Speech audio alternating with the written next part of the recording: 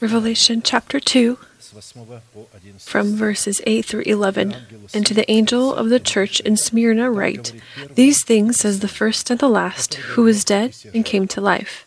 I know your works, tribulation and poverty, but you are rich. And I know the blasphemy of those who say they are Jews and are not, but are a synagogue of Satan. Do not fear any of those things which you are about to suffer. Indeed, the devil is about to throw some of you into prison, that you may be tested, and you will have tribulation 10 days. Be faithful until death, and I will give you the crown of life. He who has an ear, let him hear what the Spirit says to the churches. He who overcomes shall not be hurt by the second death. Tribulation in this instance are all kinds of oppressions and suffering for the truth, and poverty, in this case, is poverty of the spirit, which in fact is viewed as imperishable riches, because he said, "But you are rich." The harm or the hurt from the second death consists in the power of death in the face of the reigning sin that lives in our body, which implies eternal destruction. And the victory over the second death in our body implies the destruction of the power of death in our body and the erection of the power of life in its place. But before the power of death is destroyed in our body, and in its place the power of life will be erected, the devil will be given power to throw us into prison in order to test us, and we will have tribulation for 10 days. The reason why devil is given the right to test us for 10 days is that we are under the guard of the law of Moses because of the sin living in our body in the face of the old man, who is the programmable device of sin and the producer of sin. And we inherited this programmable device by the fact of our birth, passed on to us from the vain life of our fathers. The fact is that grace is given to a new man, to a new person, who in our mortal body is represented by our spirit that is reborn from God. Thus, our mortal soul and our perishable body remain under the guard of the law of Moses, because the law was given not for the righteous, but for sinners. Thus, due to the sin that lives in us, we are related to this law, and the devil has the right to imprison in the prison of sorrows all those who are under the law of condemnation, because at this time we are found under the law of condemnation. But before faith came, we were kept under the guard by the law, kept for the faith which would afterward be revealed. Galatians 3:23. The crown, we can inherit the crown of the grace of Christ only after, by the body of Christ, we die with the law to the law in order to live through the resurrection of Christ, in order to gain access to the grace of God. If a person, in these symbolic 10 days, 10 it symbolizes the law. It's not a literal 10 days, it's the law. It is until he is found under the guard of the law, until his sinful nature is not abolished in his body. Then at this time, we being under the guard of the law, we then begin to consider ourselves dead to sin, but alive to God, calling the non-existent power of resurrection in our body as an existing one. And we are then freed from the guard of the law and gain access to the grace of God. Through such faithfulness to God, man is promised the crown of life, which is a royal crown on his head, representing the seal of God on our foreheads, and the dignity of our spiritual thoughts, which, with the royal power of life, absorb the power of death and everything that death produces. Only in the process of spiritual thoughts can a person seek God in the fulfillment of His will, which gives God a basis to fulfill the hunger of a person seeking His will and all the good of His promises. The young lions lack and suffer hunger, but those who seek the Lord shall not lack any good thing. Those that overcome or seek the Lord are those whose good need is comprised of searching for the face of the Lord. Any need that arises, they transform it into searching for the countenance and the face of God. Because in fact, the Word of God is their food, treasure, wisdom, and their inheritance. And if they possessed all the good things of the earth, but for some reason would have been deprived of the opportunity to see God in all the goodness of His Word and to have communion with Him, then none of the earthly goods could fulfill their needs.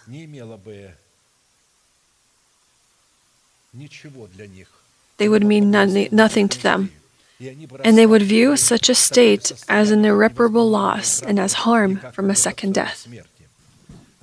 In order to put on the royal crown of life in our spiritual thoughts and to overcome in our body both the second death and the consequence that comes from the second death, it is necessary, when sorrow and poverty befall us, not to grumble, but to remain a faithful fulfiller of the commandments of God.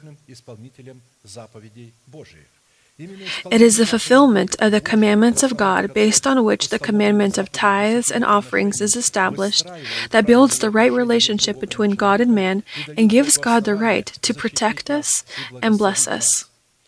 If in the fulfillment of all the commandments of God there is no foundation under this building, commandments are the building, the legislation that must be on some kind of foundation, and if there is no foundation in the subject of the commandments of tithes and offerings that regulate the relationship between God and His people, we build our structure on the sand of our love for money.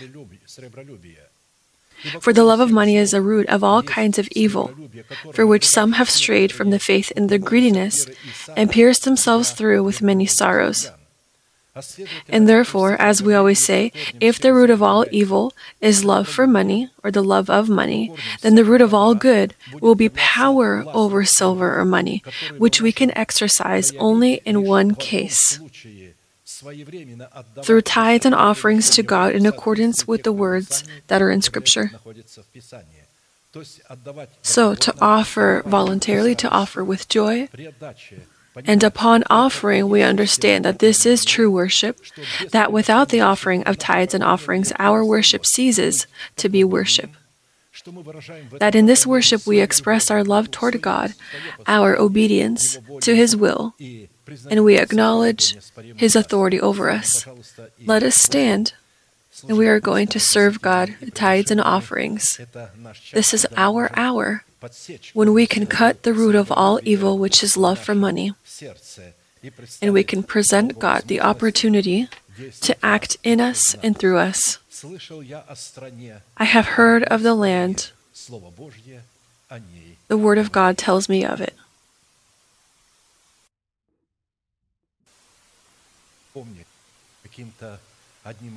And somehow our tithes are transformed into the heavenly bank, and when we live on the new heaven and earth, it is these treasures that are going to be our status in the new heaven and new earth. And therefore, let us sing of the song, I have heard of the land, the Word of God tells me of it, is the name of it.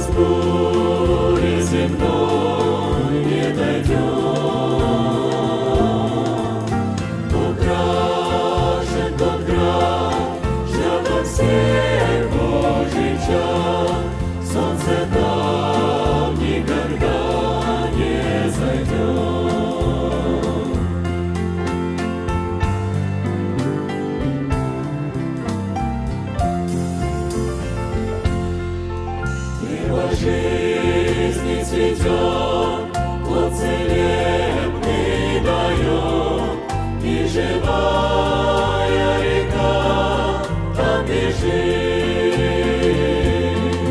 голос арфы звучит, без хвалы не молчит, все новое Бог сотворит.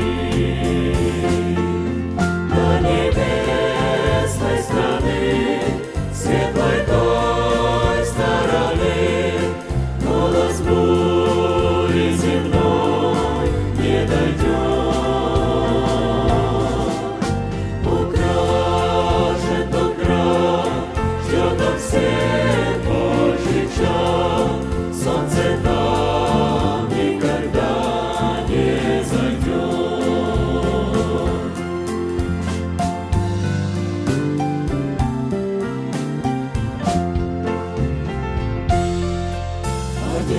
Одесную Отца нам обитель дана, бесконечная радость царит. Нам без сна не пройдем, ночь туда не войдем, все новое Бог сотворит. На небесной страны, светлой той стороны, голос бури земной не дойдет. Украшен тот град, ждет он всех Божьих чад, солнце там никогда не зайдет. На небесной страны, светлой той стороны, голос бури земной не дойдет. Украшен тот град, ждет он всех Божьих чад, солнце там никогда не зайдет.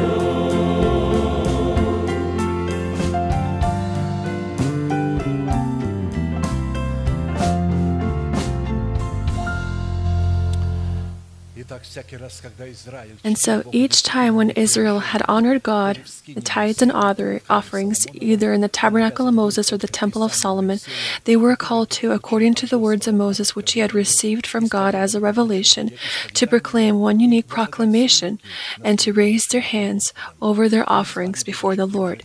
We, being that same Israel, tied to that same root, drinking from the same olive tree, will do the same thing.